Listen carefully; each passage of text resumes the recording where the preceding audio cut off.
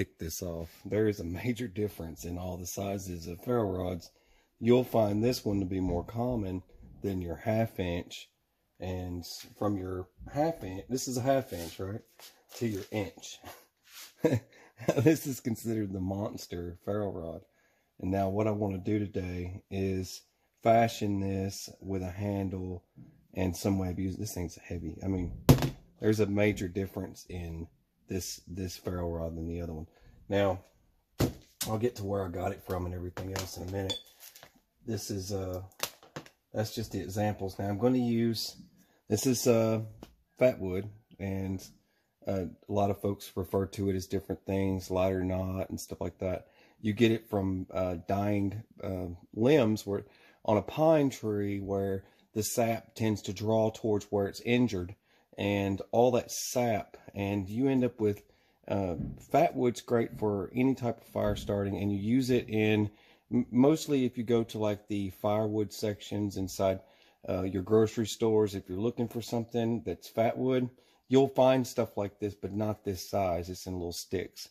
And just to give you an example of where this comes from, but this is a much larger piece that came from our woods, and it's just been cut, and you can see the nice fat, nice thick layers of wax.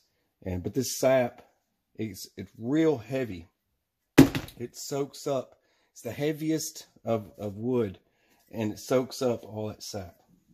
Now, the purpose of that is to shave off some out in when you're on a camping trip or something like that. You want to get a fire started, you can shave some off with your knife and then strike your ferro rod, which I use it for all my ferro rods. I just use fat wood because I can use it two different things. I can, you know, it works as a handle, and you could shave a little bit off, and you can see I've already shaved quite a bit off of this one. But you can shave some off and then get your fire started, and it lights and it burns for a while. It puts out some black smoke. But yeah, I'm going to try and get this turned into something for a handle for this guy. Let's start that now.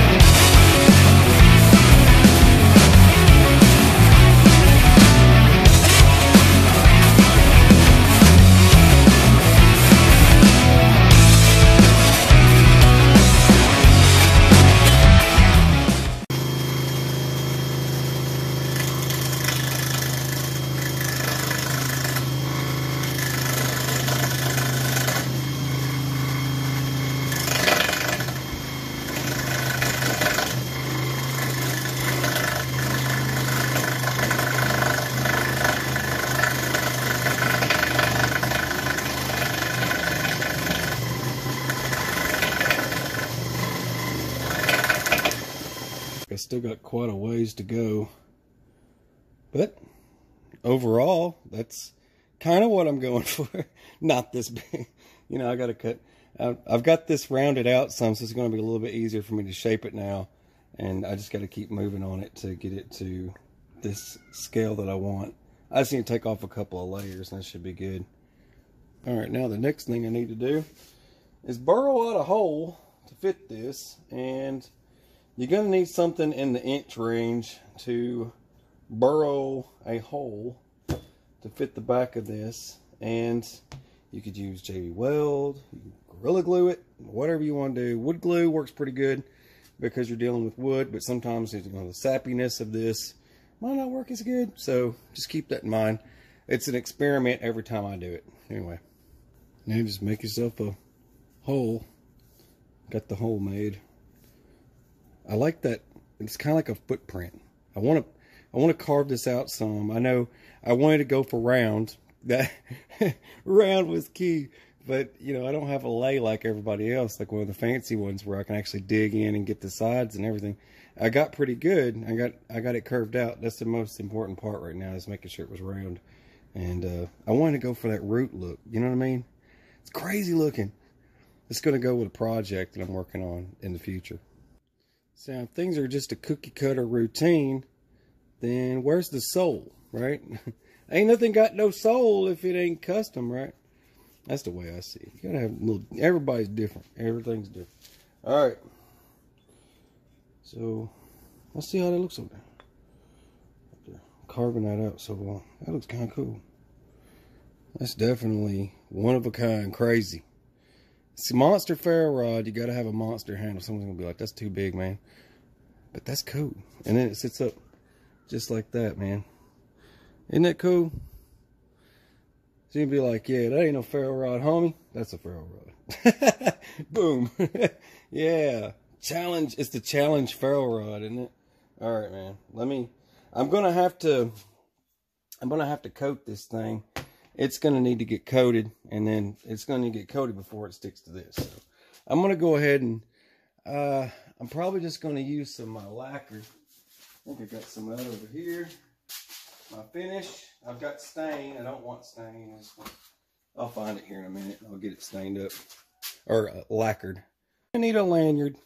So Titan survival cord and one of the coolest compasses ever. I've used these before on the channel a couple of times. And I've got another glow-in-the-dark one down here. It's just like this. But I like these compasses better. You only have to goo on the back. You got to peel the goo off. Nothing would be off, you know, awesome unless you had to peel something off of it, right? There's that.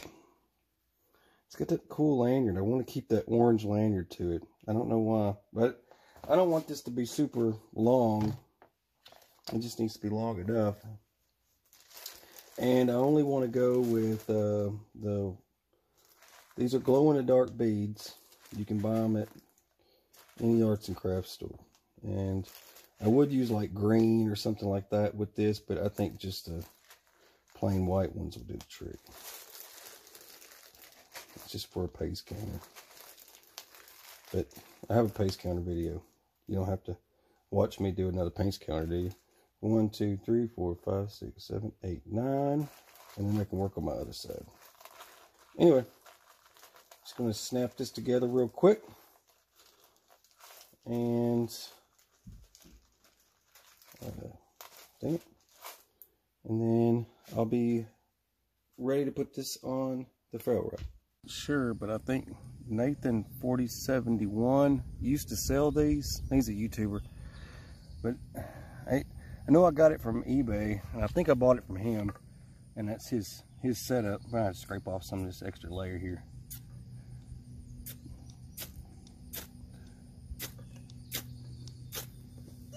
That thing really throws those sparks.